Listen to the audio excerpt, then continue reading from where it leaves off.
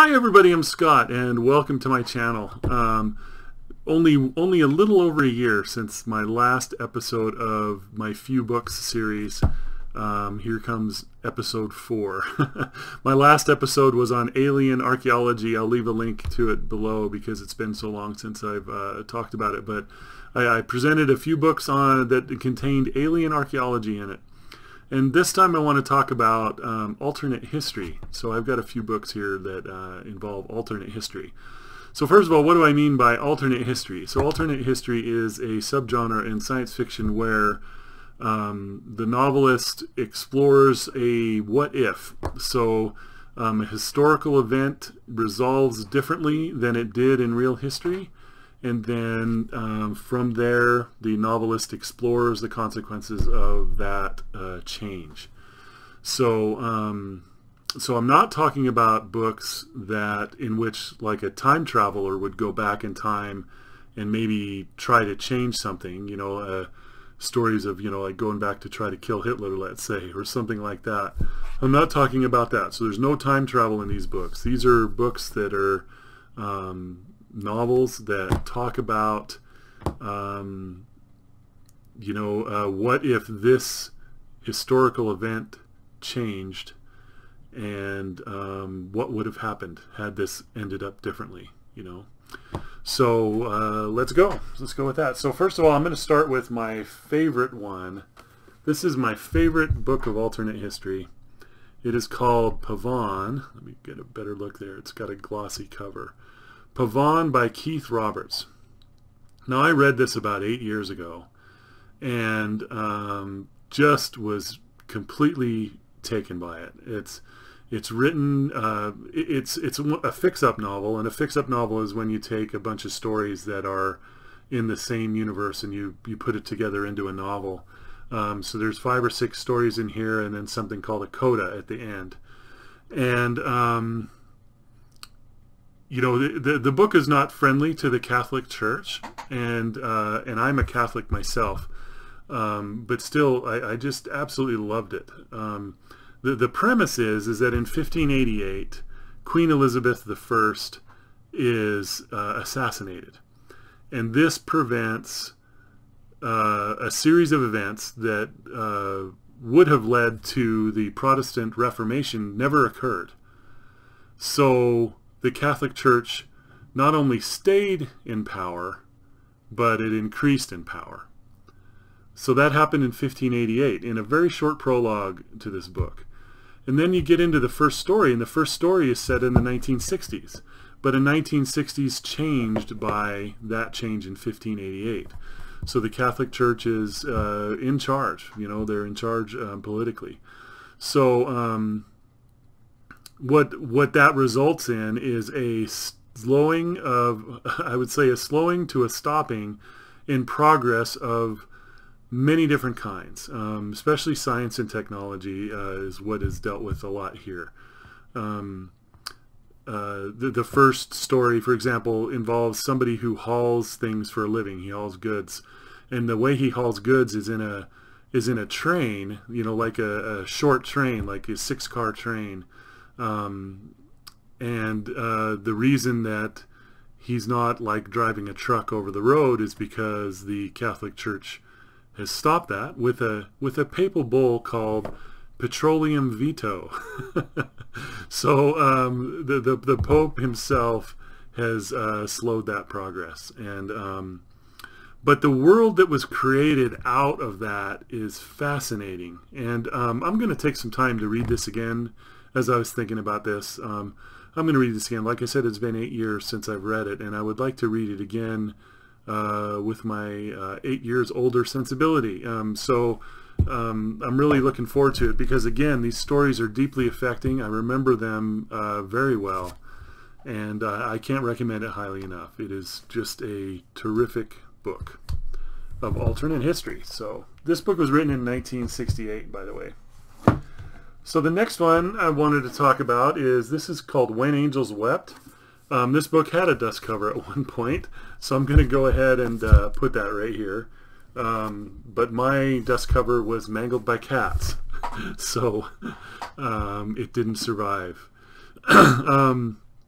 But When Angels Wept, the subtitle is A What If History of the Cuban Missile Crisis. And so it was written in 2010, and it won the Sidewise Award. They give this award called the Sidewise Award every year for a piece of alternate history. Alternate history is popular enough in science fiction that it has its very own award. So, but it won that year.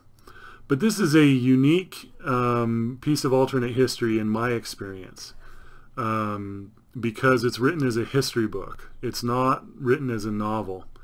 It's written as a history book, written by a historian after the events that take place in the Cuban Missile Crisis, and this historian is in Australia. And the reason he's writing from Australia is because the things that went down in the Cuban Missile Crisis in this book, things got much worse than they were. Because the Cuban Missile Crisis, we were very close to a nuclear exchange in that crisis. So the book progresses. It's a very interesting history book. For, you know, probably like the first half, you're just like, okay, you know, I understand, you know, talking about JFK, you know, and his cabinet, you know, and Khrushchev and everybody. And then the event that sends things into a different direction is that the U-2 that was going to fly over Cuba was delayed. And because it was delayed, that set into motion a series of events. You know, so Swedin is the author, Eric G. Swedin is showing us that how very close we were, how this incredible thread, you know, this incredible, very tight spot we sailed through to get on the other side of that Cuban Missile Crisis without it being much, much worse. But in his book, things got much, much worse. And it is very well written. Again, written as a history book. I can't recommend it enough. Very, very good. Eric G. Swedin, When Angels Wept. And then the last one I'm going to talk about, I can't, you know, a science fiction fan can't really talk about alternate history without talking about Harry Turtledove. And if you talk about Harry Turtledove, there's probably 20 books that you could pick. So I picked In the Balance by Harry Turtledove. It's called Worldwar, In the Balance. And I don't seem to have a copy of that anymore, but I kind of want to read it again. So I'm thinking about it. But it's the first of 4 books. And then I think he did a little bit more after that first set of 4. But what this book is it's 1941. World War II is well underway. And then aliens invade. So suddenly the entire world is turning their gaze upon another set of invaders other than fellow humans. So now they are fighting, and they're joining together to fight the external threat. So it's super interesting. You've got I mean, so many characters from World War II in this. You've got, you know, Roosevelt and Churchill and Stalin and Hitler, Einstein. I mean, you know, just everybody that was there, you know, that Turtledove wanted to use in this book, he did. And fascinating stuff. It's very, very interesting. And again, it's a little 4-book set, you know, and they're all called World War.